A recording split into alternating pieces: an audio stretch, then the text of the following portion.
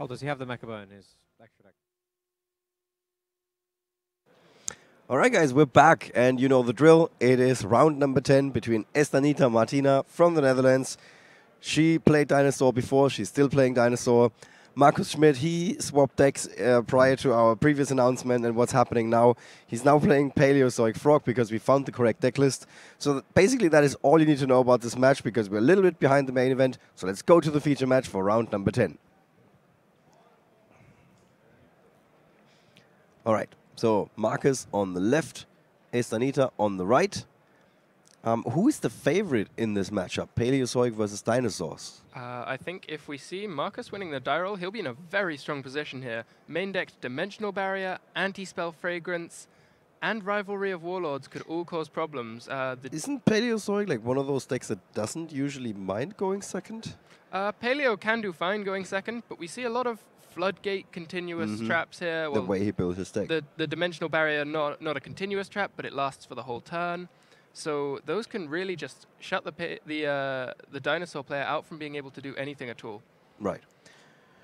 So let's see what Estanita has to combat this. It seems like she's going to go first. Okay, so if Estanita's playing first, she'll be looking to make her way to the True King of All Calamities to lock out water monsters from being special summoned, or potentially use things like Phantom Fortress, Enter Blathnir, and Trishula to rip some cards from the hand. All right, very leger way of awesome. kicking things off.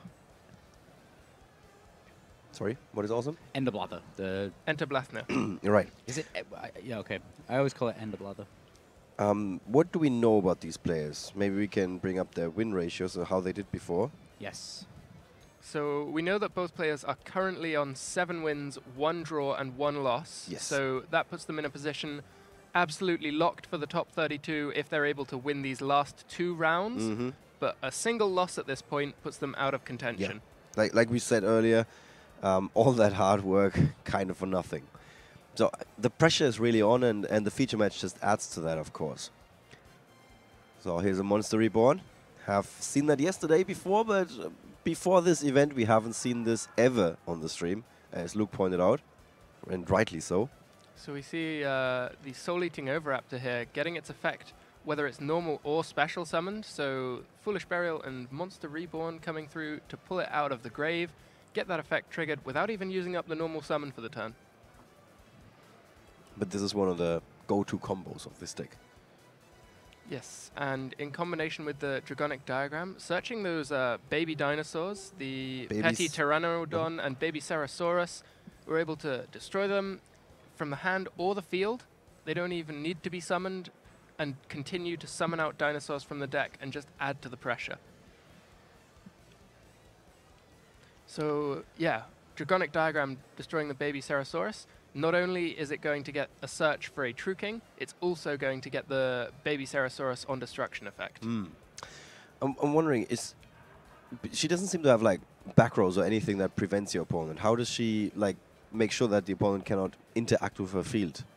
The interaction that she's going for is all in the monsters. So the True King of All Calamities can prevent special summon of a certain attribute of monster. We also see cards like Overtext Coatless, turning off spells and traps, or Superconductor, Ultimate Conductor Tyranno, being able to flip all opponents' monsters face down. Right. So she has ways of interacting. Yes, certainly. Both of these players only played in one event, different events. Estanita here played at the European Championships in Utrecht, which gained her a 57% win ratio. She went 4-3. Okay. And then Markus Schmidt, he played during the second YCS Prague of 2017 and ended on a 60% win ratio. Okay. With 6-4. So it's very fair to assume that this is, at least it seems like this is the highest accomplishment in a little while for these two guys. Yeah.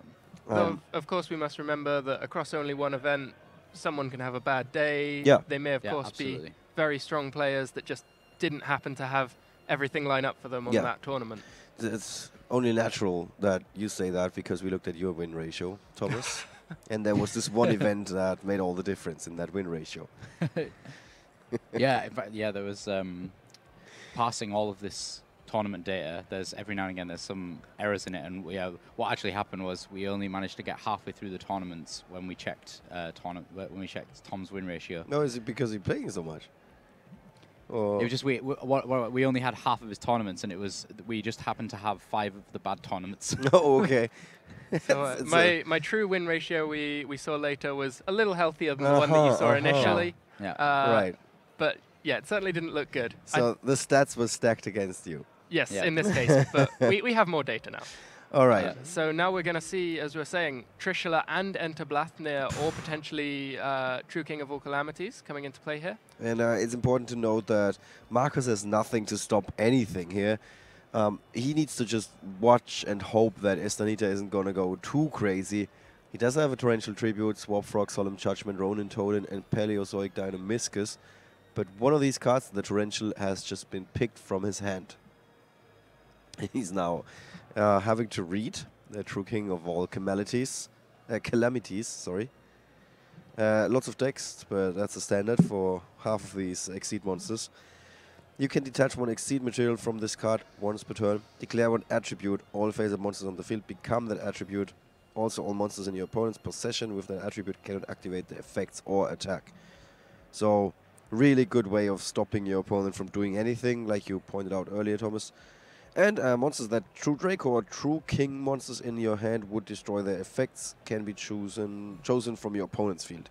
I don't think that's gonna be at play here. Not on this turn. So the True King's destruction to summon will only happen on Estanita's turn. But she is playing those cards, so it could be used in subsequent turns. Right. True King of All Calamities is really strong. So Markus just drew for his turn, and it looked for a second like he was signaling with his hand that it's Estanita's turn again. I cannot imagine that to be the case. There's a lot of trap cards to Yeah, be set. exactly. He wants to set something here, and now he does. He has the Solemn Judgment in his hand that we've seen playing a critical role in previous games. I think it was in the round 4 feature match, something like that. I'm not 100% sure. Yeah, it stopped it was like a +5 evenly matched. Yeah. And it was the last card that the UK player drew. I don't remember the name, but I know he was from the UK. Okay, so Markus setting something up here with 3 face-down trap cards. It was Carmelo Butiglieri. Oh, was it Carmelo? I take everything back I said. He's obviously not from the UK. That's a German name as they come. Yeah. So Estanita here picking up a Ghost Ogre for her turn. She'll be able to swing and connect through here for just over 4,000 damage. No, instead opts only to leave the True King in attack position. Playing around Mirror Forces. Interesting. We haven't seen anybody play around that card. And we don't actually see any Mirror Force cards in the Paleozoic deck, but just fear of their existence is enough to affect how players will go up against that matchup. So, I'm not 100% sure what's face down for Markus. It's definitely not the cards that you see on the screen right now.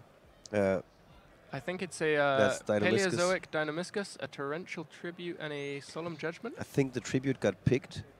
Okay. So, I think the Tribute is no longer like a relevant card, basically. Well, we certainly know that there was a Solemn Judgment that does remain face down. Yeah, it's the Judgment, the Miscus. We're gonna get there. We're gonna get there. And one other set. It was the Dimensional Barrier, I believe. Did he draw into one? I mean, if he did, then yes. I think he saw one copy of Dimensional Barrier. Oh, okay. It seems like we now got the correct cards. I think did he have a second Torrential? Maybe. Is that Possibly, I think that maybe what he drew for his I mean, turn. he's playing all 3. Yeah, I think he drew another Torrential Tribute for his turn. All right, so now we're up to date again, guys. A Swap Frog in hand for Markus, and his field at the moment is the Solemn and the Torrential Tribute. 2 Swap Frogs in hand now. This opens the floodgates for Toads and Mistar Boys to start hitting the board here.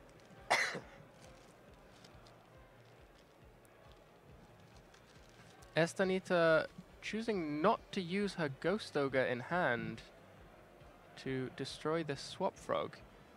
She doesn't know, of course, that there is another Swap Frog in hand, but I think if she'd used the Ghost Ogre there, she would have been able to prevent Totally Awesome from hitting the board this time. Yeah, absolutely.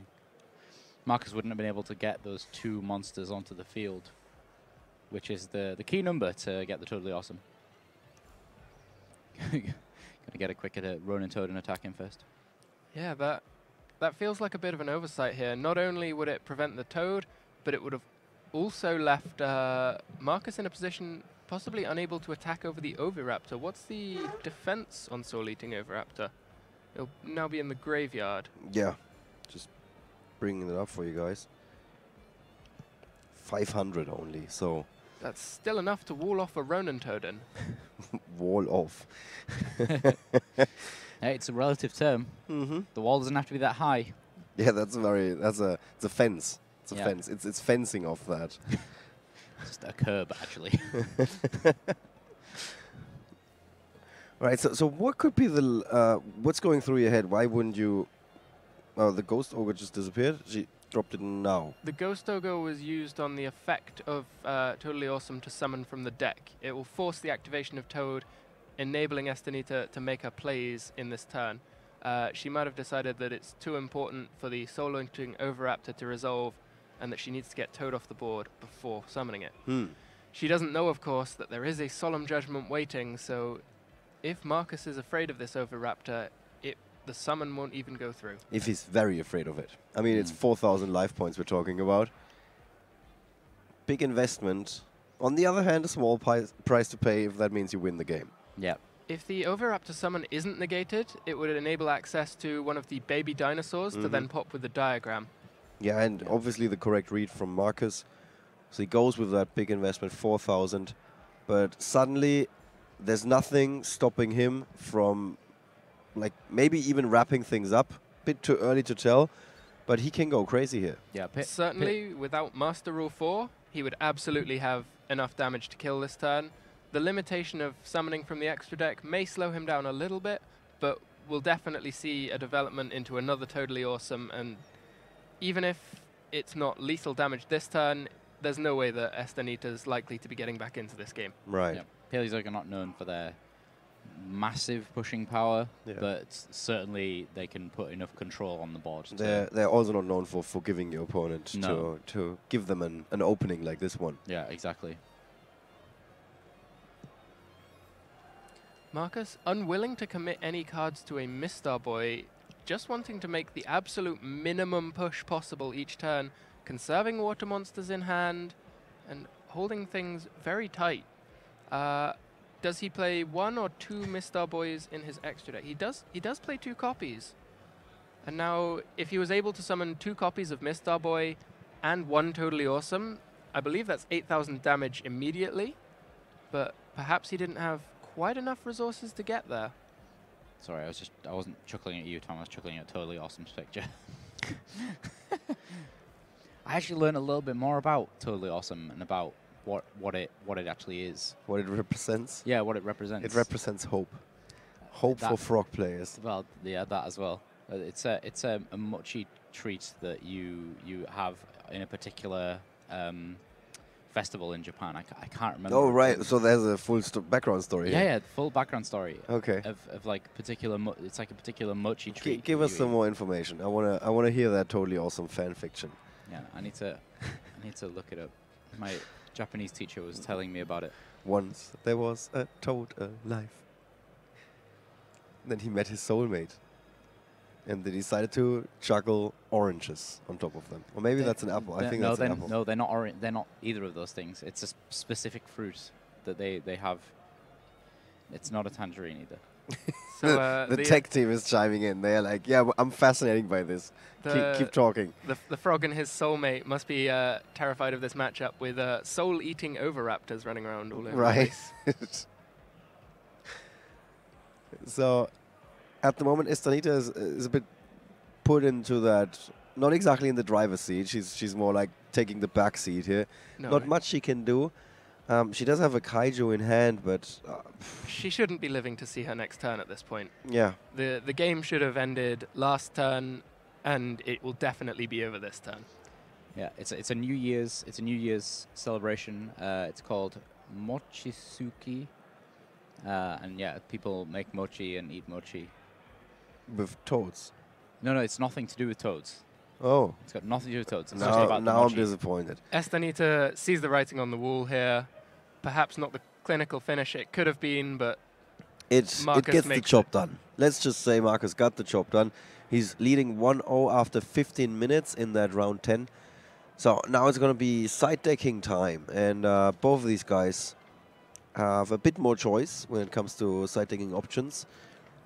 We see a little bit of disruption or destruction in Estanita's side deck with Raigeki.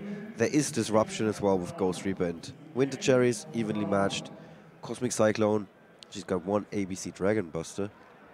That's for the Ghost Reaper. Reapers, Yep. but she hasn't chosen to also side deck Totally Awesome. Paleozoic, seen as an underdog, a bit of a rogue strategy for this event. Wasn't warranted that she wanted to side deck it, but she may now be regretting that because Yeah. a Ghost Reaper on the Totally Awesome puts the Paleozoic Frog deck in a position where their biggest and best engine is no longer doing anything. Instead, we're likely to see evenly matched coming in. A second copy of Dogoran, the Mad Flame Kaiju, being able to take out those toads, and Cosmic Cyclones also being able to remove by banishing the Paleozoic traps, can get them out of the game before they start being recycled from the graveyard. Right. We haven't really... I mean, her deck started strong, but then no follow-up. And as soon as it comes to a war of attrition where both players are like trying to find more resources as the game progresses, that usually favors Paleozoic. Yeah, I think that was something that we actually saw in previous formats with Paleozoic, that they just ground you to having no resources left, and they then just keep hanging in there. Sometimes you're like, okay, I got this finally, and then there's another trap coming back from the graveyard. Yeah, but this was before Master Rule 4, and they would suddenly just Upper Being a Totally Awesome, a bunch of things that would just be able to attack and do a lot of damage. This Paleozoic deck doesn't feel quite like the same grinder strategy that we've seen in the past. So there's no Card of Demise, able to refill that hand if all of the traps get exhausted. Instead, we see Gamasiels to deal with monster threats, and the continuous trap cards, Anti-Spell Fragrance, and Rivalry of Warlords.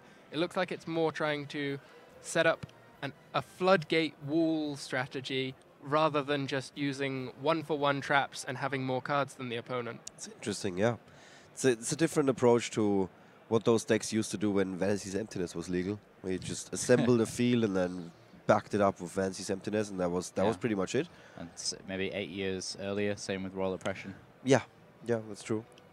So one very popular card. Royal Oppression. On the ban I list. wonder why. 10 years ago with Imperial Order. No, wait, we have that now. Yeah, we do.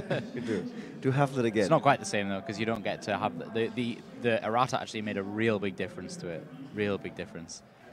Yeah, we almost saw one game being decided by the cost for the payment that you have to do now. In the finals of the European Championships this year, Marcello Barberi had that exact issue. He put it out, or it could have been the top 4, but yeah, he put out Imperial Order to stop a very key play by his opponent, and then ended up paying all the way down to 300 life points. Yeah, something like that. And then, yeah, he won. He was destroyed. Yeah, and then he came back anyway. It's a bit anticlimactic because he ended up winning, but yes, it was very close. It was it's phenomenal. Lots play. and lots of trap cards from Markus Schmidt here with Olenoides, Solemn Judgment, Torrential Tribute, Canadia, and a 5th card that also happens to be a trap, I think.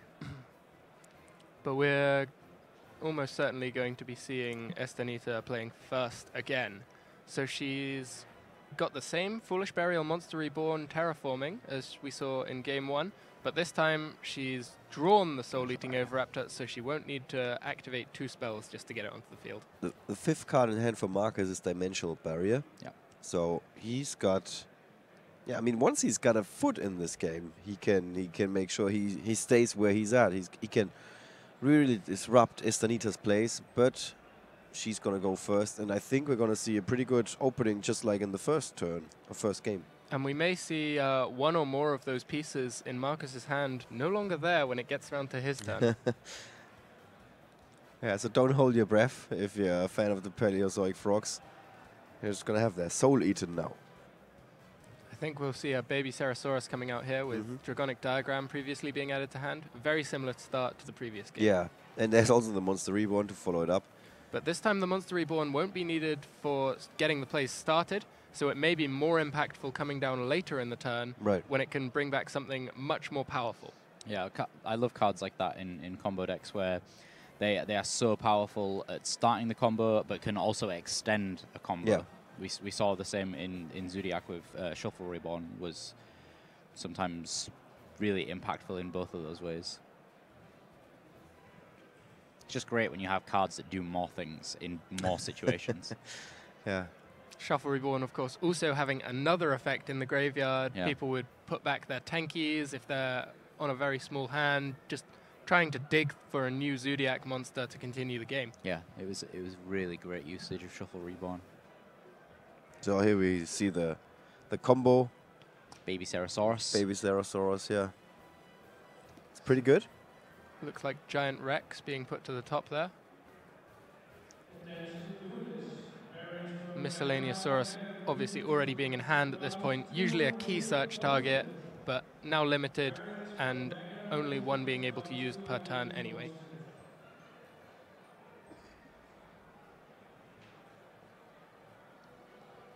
Estanita just taking a moment to think about positioning, it seems here.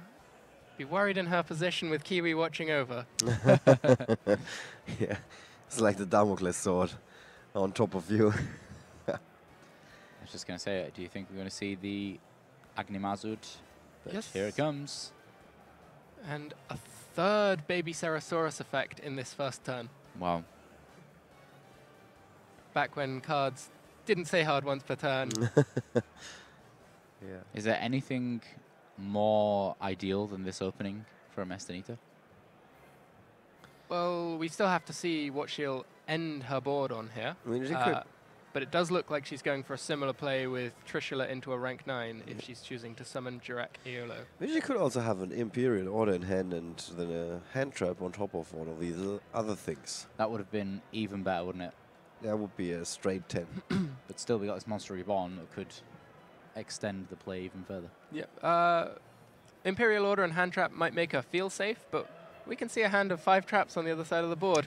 Imperial Order not going to do a great deal, and the hand trap's mostly just there to stop spells and monsters. I was speaking in a vacuum. Like not looking at this particular match, but yeah. What does she want to pick here? Which card? Well, probably not the Canadian. Solemn Judgment would have been good, right? Solemn Judgment would have been nice. I think either the Solemn Judgment or possibly the Torrential Tribute. Big impact cards. Having the ability to clear out a resolved board is absolutely critical for Markus here. We'll see another card being taken out by the Phantom Fortress. And there goes the Judgment. And that makes all the difference. I mean, now she knows the one Judgment that can be played is gone. There is no more, almost no more big interruptions coming from Markus. He does play one warning as well, but there's a bit of a difference there. Yeah. And then the Foolish Burial to send the Overtex Coatless. In the previous game, we saw it having to be used to find the Soul-Eating Overraptor. Here, it's going to just build that board even stronger. Yeah. Coatless will search for the double evolution pill, quite likely to summon a second copy of the Coatless here to give negation for spells and traps. It looks like Estanita has this game pretty much locked down on turn 1. I also think that you can tell that she's moving faster. She's moving a bit faster. She seems to have gotten a bit more confident just with that Solemn Judgment pick. And now there is no more doubt for her. She's like, yes, I am on track. I'm going to tie these games. And the Giant Rex being banished for the cost of the double evolution pill there. It'll return to the field. Cost in inverted commas. It's a donation. Yeah. That you can use for taxes and claim them back, basically. Just takes half a turn. It's much faster than German bureaucracy. I remember with Gen X Undine, the cost being sending a water monster to the graveyard. Yeah, that was a terrible price to pay. So We see Ultimate Conductor being chosen over the Overtex Coatless there. What's the logic there? Ultimate think that Conductor means is that he able doesn't to have- flip face down any frogs that get played, but it'll have no effect on any Paleozoics that hit the board, all of course being unaffected by monsters. Yeah. Again, though, I think, as Ollie was saying about thinking about it in a vacuum, Estanita was really getting ripped apart by Totally Awesome last time. So maybe, you know, she's thinking, I need to prevent what happened last game. Yeah. It's also really hard to adapt so much during these matches. Yeah. Especially if a deck is as flexible as Paleozoic can be. But I think it's a matter of if she gets like one more good hit or something, if she assembles something, Markus is just going to draw and say, okay, I'm going to call this a day. There is that chance. He just has to stay focused, go through that entire combo, and end up on a very high note. Sounds easier. Now we just see Petty Pteranodon was summoned by the Miscellaneousaurus and then destroyed in the end phase by that lingering effect, bringing out Doggerand to the field. There's a lot of attack points there. Yeah. So you don't want to mess with those dinosaurs. They might be extinct, but not today. This is like taking a live virtual reality museum tour. Yeah. And Estanita is like the tour guide. She's like, look at this thing. It has a lot of teeth. And all of this tour is based on the Phantom Fortress. Yeah, right. That's scary, right? Usually you have aircraft carriers that are sending out little aircrafts. They're dropping dinosaurs. They're dropping It's raining dinosaurs. Yeah. Somebody help me. That's terrifying. Yeah, you need an umbrella for that. Yeah. That would be a pretty big umbrella. It would be, yeah. Think more nuclear bunker. All right, come on. You. Oh, Oh, what's happening? hold. Hold. I might be having something. What could he be having here? We see there was Yes, a one paleo card. Olanoides, Olanoides, yeah. a Torrential Tribute, and one other set card coming down here. That's beautiful that Estanita decided to change her mind as to what she wanted to play. That's completely valid if your opponent stops you and Yeah. says, oh, no, we're back there. I want to play something. Yeah, that's extra information, so... Dimensional Barrier, yeah. cooling Xyz monsters here to prevent that central card from being banished. Yep. So that reveals that that central card must be fairly important. But even with the Dimensional Barrier, there's a lot of dinos with a lot of teeth. Yeah. It Yes. all comes down, for me, whether Estanita chooses to continue summoning cards here. Right. So there's a Torrential Tribute on the other side of the field. We're back to the Sarayuya problem. Just because you can does not mean that you should. Yeah. There's enough damage on the field right now. But again, Estanita was scared of Mirror Force in the first game. She might have been. There might be other reasons, but true. it looked like she Yes, was playing yeah. around that card. Yeah, you're right. It's heavily implied by her switch to defense. But you are right. It could have been something else. This is gonna be really a nail biter if you're a fan of either the dinosaur deck or the girl in the feature match table. You're not gonna hope for her to summon another monster. Yeah, it's all about Torrential Tribute. Well, at this point, she's used the effect of her diagram to destroy Baby Cerosaurus. It seems unlikely that she wouldn't then be summoning a monster with that effect. Yeah, we're gonna see. Let's watch Markus's face. He's gonna. Oviraptor will be summoned. She'll activate the effect to search or to send a dinosaur. And then as Chainlink 2, we're going to see Is he gonna get everything greedy? go I wrong. feel like he's getting greedy. Okay, I didn't get greedy. Nah, The no need. Estanita is displeased. Yeah. That's rough. Yeah, after that, Solemn Judgment was gone. Maybe a bit too overconfident. I don't know exactly what happened there. I mean, you can also do these things in main phase 2. Yeah. Might not be ideal, but in this situation, Yeah, absolutely. there was an argument to be had. Yeah. Oof. This is talk about 2 steps forward, 4 steps back. This is not making progress. No, that's rough. Like, Tom, can you understand here why an attack wasn't just the first option? My only thought is trying to develop a board with Overtex Coatless already on the field before going to the battle phase, to have the ability to negate a spell or trap. Yeah, agreed. In hindsight, do you think that the Ultimate Conductor Tyranno should have been an Overtex Coatless in the first place? Even before the Ultimate Conductor was summoned, I was in a position where I think that Overtex would have been the stronger choice. But possibly more fear for the Frog engine than for the spells and traps. All right. Now that Monster Reborn is going to prove that it's a good card. Yeah. This is the first time it's proving it to be a good card to you. Ollie. Yep, that is going to be the moment where I'm like, oh, this card is actually useful. I didn't think that.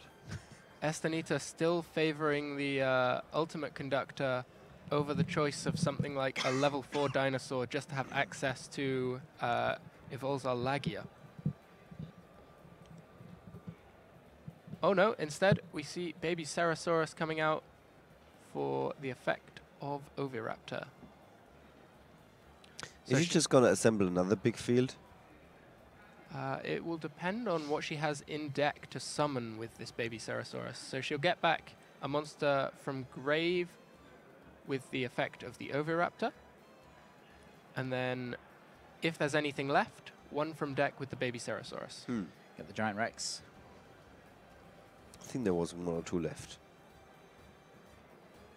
Giant Rex being put into defense position, I assume by the effect of Oviraptor. Not that it matters a great deal here, as it's not able to attack directly anyway. I talk about a bad beat, like that Torrential Tribute. Yeah. Don't think we're going to see another one with that much impact this weekend. Yep. Yeah, particularly for a deck like Dinosaurs. We often see Torrential Tribute being used to great effect against Pendulum, but if they can establish another Link monster, another copy of Electromite, they can just Pendulum summon everything back out from the extra deck. Markus gets to see the entirety of Estanita's deck now because she doesn't have another target. That's rough.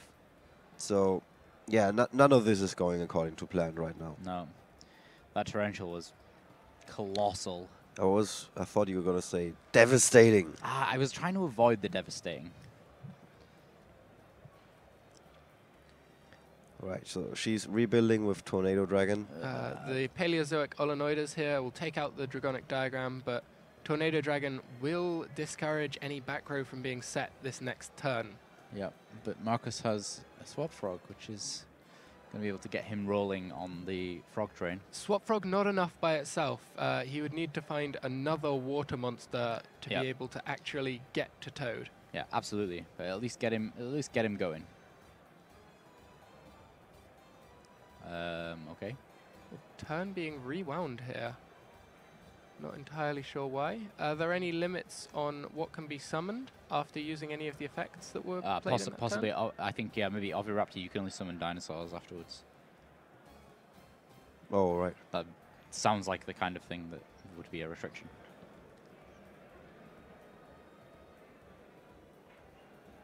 Nope. No idea. No.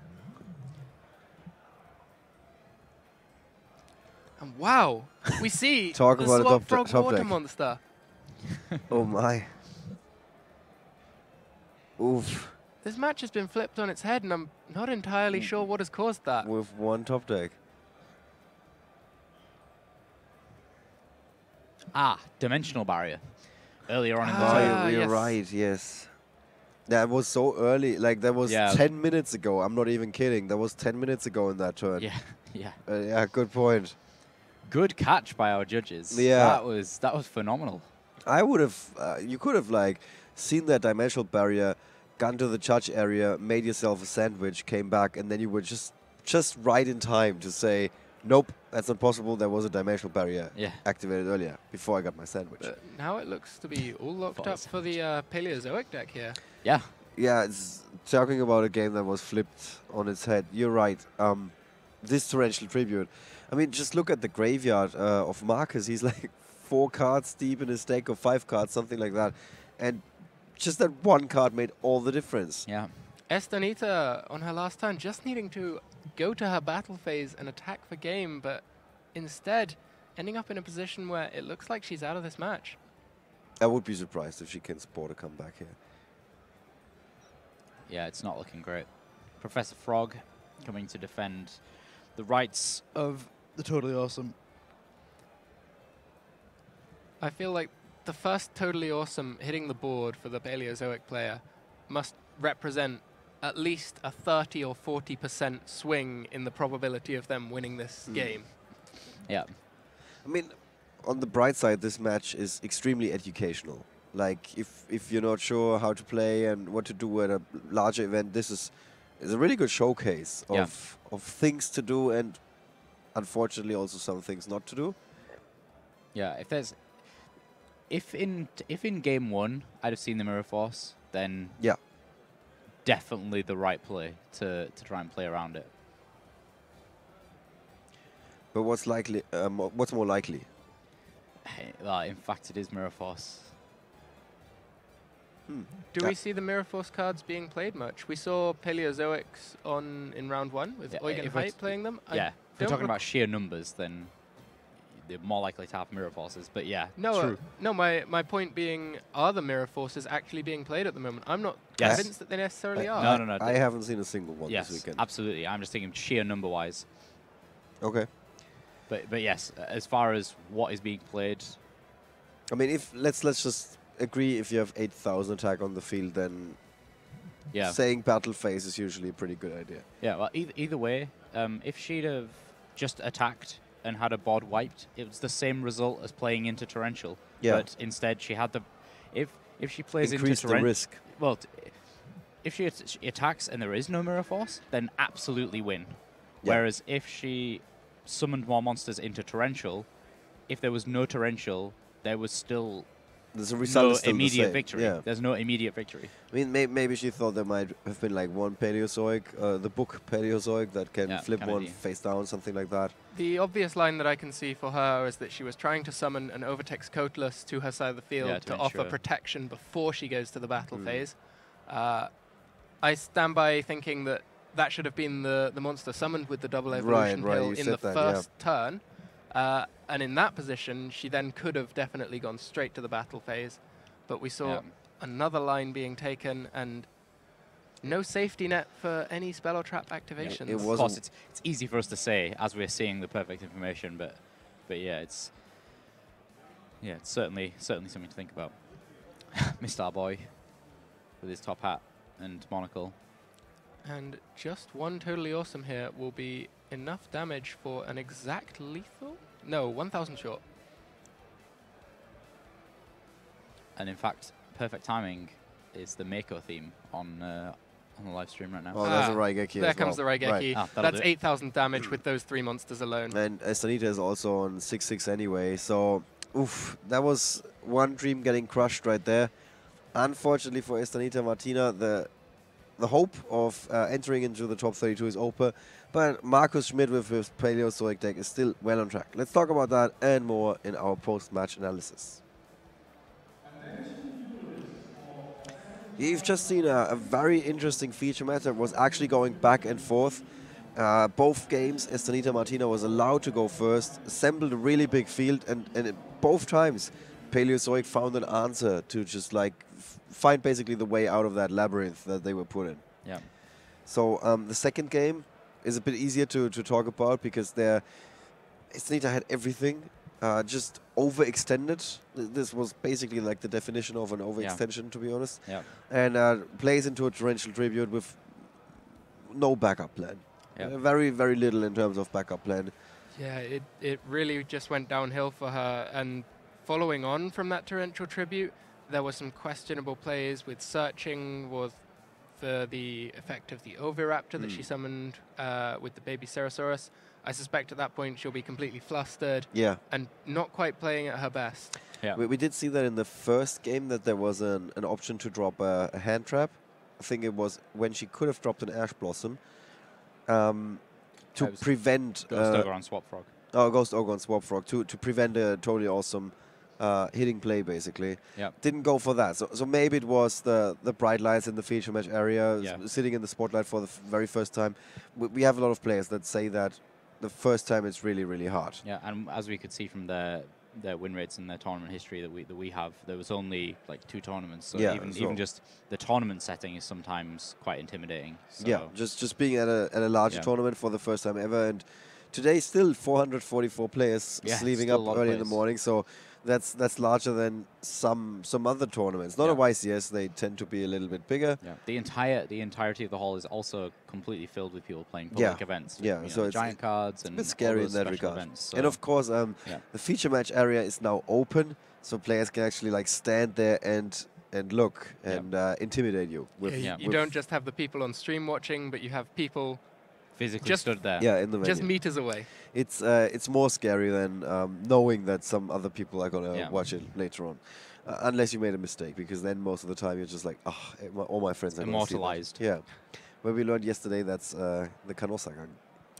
That was our educational program yesterday.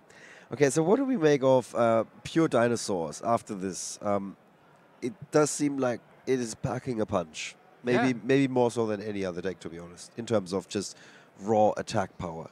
I think that the deck, possibly if it had been played out a little bit differently, could have won that match and possibly should have won that match with those starts. A few mistakes. It's only natural at this point in an event. People are tired. We finished very late last night, but I don't think there's any issues with the dinosaur deck. That could have gone very, very differently. Right. And Paleozoic Frog, it's the second time we've had it on the feature match this weekend. We had it in round number 1, Eugen Heid versus Jörg Müller. It won there. It won again now. So we also looked at the metagame breakdown. Didn't even show up in the top 7 decks. So it was a part of that other category. And then now in round 10, maybe we can bring that up for you guys. I can't make any promises. Maybe we can bring that up. In round 10, it's suddenly in 7th place with 11 players still playing that deck out of 444. So very low number, but it seems like a very good conversion rate for that particular deck. Paleozoic, again here, just showing how it's able to stay in games when it looks like the opponent has amassed an insurmountable field. The dinosaur board there was huge, but even with very few cards, a powerful trap flipped at the right moment can take down anything. Yeah.